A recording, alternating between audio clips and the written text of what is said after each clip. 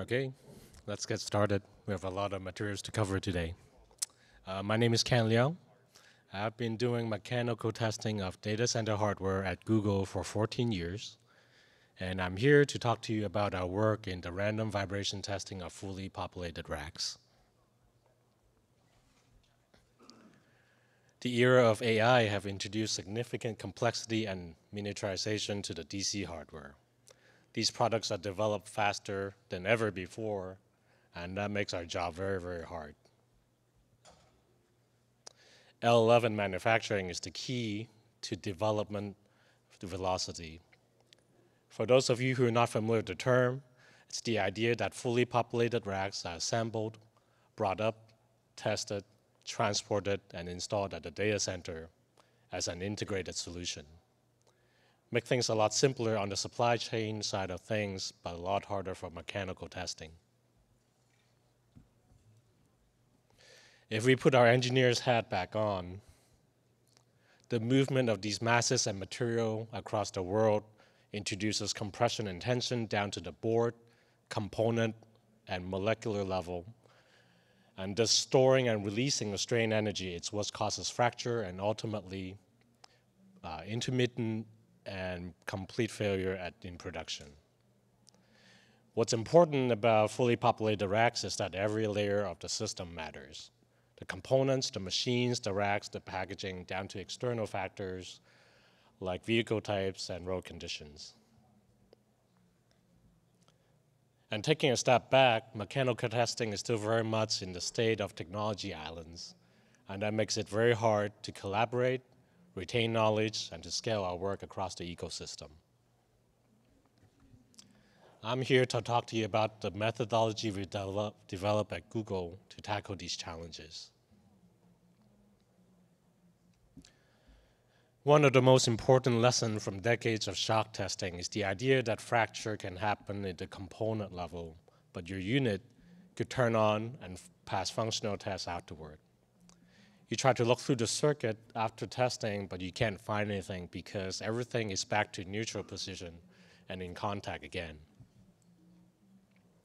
What's different about vibration is that these kind of damages accumulate over time, and the lower the magnitude, the longer the period. And if your stress is variable, it takes even more work to figure out how fast they accumulate. At the end of the day, it's still very much a classical story of strength versus stress, so you want to be able to explain both sides easily and clearly.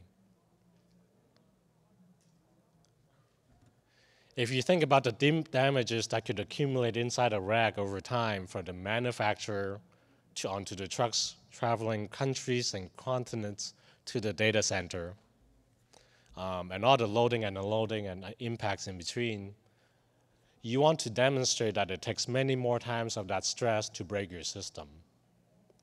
You can express that in terms of factor of safety. So anything above 1 means you have margin, and anything below less. Now these numbers are specific for components, machines, racks, and packaging, because all of these factors influence these numbers in some way.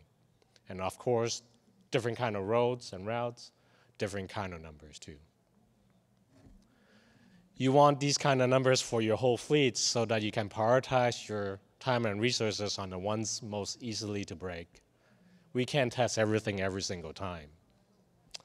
And it would be so helpful to my job if I had these kind of numbers for most common electronic components across the ecosystem.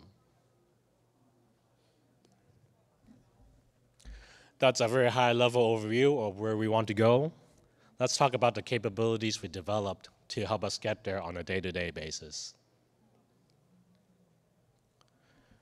First thing we had to learn was field measurements. Each of these modules are capable of recording 3,000 samples a second for 10 hours straight. And once we learn how to use a lot of these together, we send them everywhere. On trucks, packaging, racks, crates, and we've collected 2 billion data points so far and counting. We had to learn how to test our products correctly. Now you could play these recording directly on the shaker tables, but you can be testing these things for days, if not longer. So we had to learn how to break down the data down to the fundamental frequencies, amplitudes, and cycles. and create a customized profile for each specific product. We had to learn how to look inside the machine. The video you saw earlier today showing tremendous movement around the heat sinks, around the fan modules, around the memory. Everything is moving when it's under vibration. We did extensive strain measurements. So on the left, we have a very large server with a lot of heat sinks, and we pick some critical components to monitor strains around. On the right, we have a tiny compact server, and we pack the area around the heatsink full of strain gauges just to understand the curvature around, when it happens during resonance. We did displacement measurements of the same units. On the left, you can see the heatsinks moving in their own ways, each of them. And on the right, you can see the movement and the curvature of the chip in the middle under the white area and the boards around.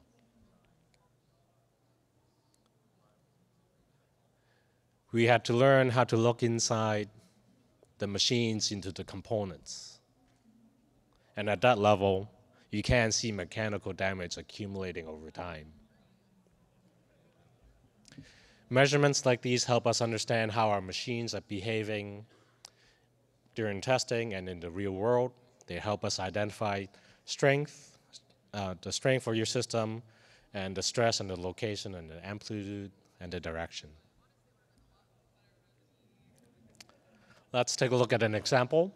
We have the compact server from earlier. We tested multiple samples of these to different levels of stress until failure. We did extensive measurements in racks and in packaging. We combed through all the field data for specific frequencies and magnitude of stress that could lead to damages, and we did our calculations. These are the results we get. In the US, in road number 1, a factor of safety of 1.5. This is one of the worst roads we recorded in the US. Numbers are better in road number 2, factor of safety of 18, because the road is a lot calmer. So there's less vibration going through the system into the components. In EU, a factor of safety of 9 for road number 3, but notice it's only for 45 minutes. These kind of movements are on little trucks that moves between the warehouses and the data center for local. So you don't want to be using these kind of trucks for long haul shipping across the continents. Numbers are a lot better on road number 4, 7.5 over 5 days. If you look at the numbers below, these are numbers calculated based on shipping of these units in traditional packaging, in foam and cardboard boxes. What it's really telling you is that the foam has absorbed the vibration and your unit just isn't getting stressed. So the numbers are just way up. I want to take a step back and talk about the idea of technology islands again. 14 years ago when I first started, I tested black boxes with industry standard, and we had to reinvent random vibration testing from scratch. Not everybody can afford to do that. Tech islands are unsustainable in the long term. If you think about the era of AI, where everything is built around critical components, around a specific chip, memory, interconnect, we all have to build products around them and do our own testing. But if you think about it, we're all basically doing the same thing. The worst part about it is these kind of work very rarely leads to industry-wide improvement. It's like we're trying to reinvent the wheel every single time. I know we can do so much better than that. A lot of these problems take deep industry engagement and communication and collaboration to solve, but we thought we would push the work a little bit forward and do our part. We're going to open source the random vibration testing of off-the-shelf data center hardware using off-the-shelf solutions and methodologies. Everything we talked about today is going to be written up in simple white papers available through the project's GitHub repository. Sample data, test setups are going to be shared so everyone can try it for themselves.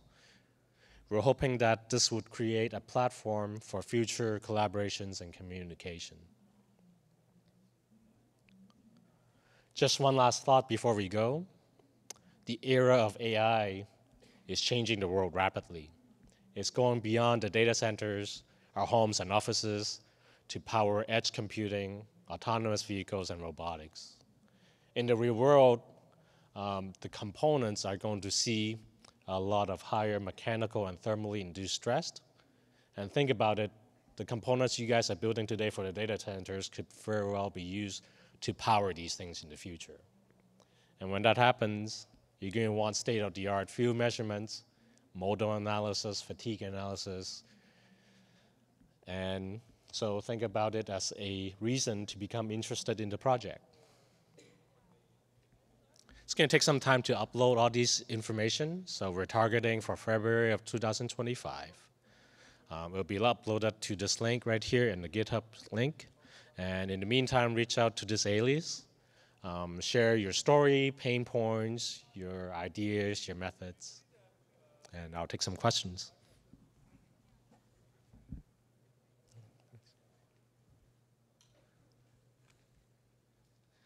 Thanks for all the work on shipping-related vibes. Is there any such effort on operational vibration as well? If you think about this, this is what happens at the physical layer. So when there's damages at the physical layer, you could still be passing in functional tests. So what I've done, I've been testing things as if it's an operational vibration test the whole time, whether it's operational bench level, rack level, transportation. These things, everything would tell you something about the system. You could have your machines just reboot, and that could show us that there's some kind of intermittency in the connectors or down to your chips or whatever, right? So we try to do everything we can to learn about these systems. Understood. Sorry, I was asking about damage accumulated due to vibration, due to like just being in the cabinet for 10 to 15 something years. Yeah, the thing is, the operational vibration in the data center are pretty low. So a lot of times, you're not going to break anything. What likely happened is that somewhere during shipment, your solder joints have broken apart again or halfway through it.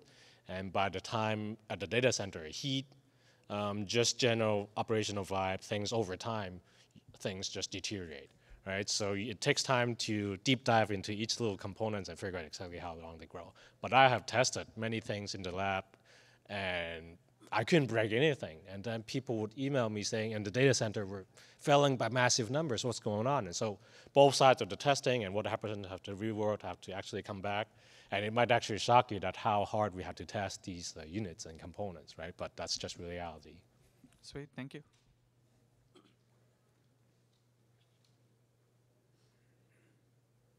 Because there's so many OSVs and vendors building different types of servers and form factors, what is your ideas for sharing the data, like the shock and vibe data? Is it at the server level or what's observed across many different platforms, or is it lower at the PCBA level, component level, in order to be able to make meaningful decisions for future platforms?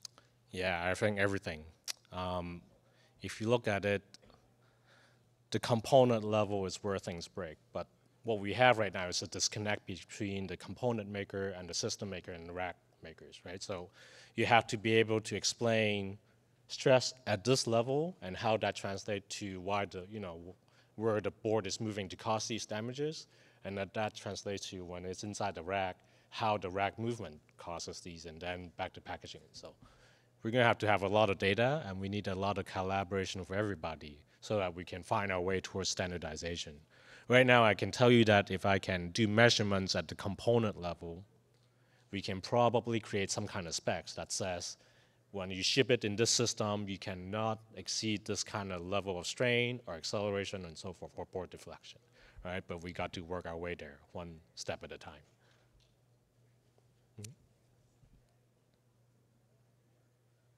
Okay, please come by the Google booth. I'll be hanging around there all day, and hope to talk to you in person and hope to hear from you through email.